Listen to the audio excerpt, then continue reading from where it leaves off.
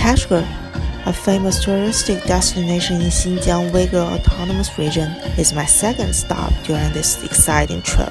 Before heading to the site, I visited another place first, the Kashgar Old City Comprehensive Protection and Management Memorial Hall, to know the past of the ancient city.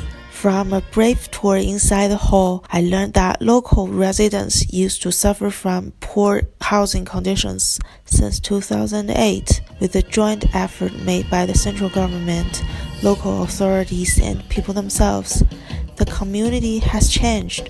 For example, people now could live in a safe condition meeting the seismic requirements with decent drainage and sewage systems. Then I arrived at the ancient city.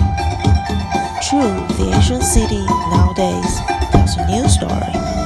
Visitors from all around the world wandered in the area to feel the crossover between the past and the future. Local residents were doing business or just enjoying their afternoon. In the end of the day, I entered a famous coffee shop there called Kashgar Corner. I think its owner's recipe is a crossover too. It tastes good. It's like traditional latte coffee mixed with local herbs. I think this is the must-try if you visit the ancient city of Kashgar.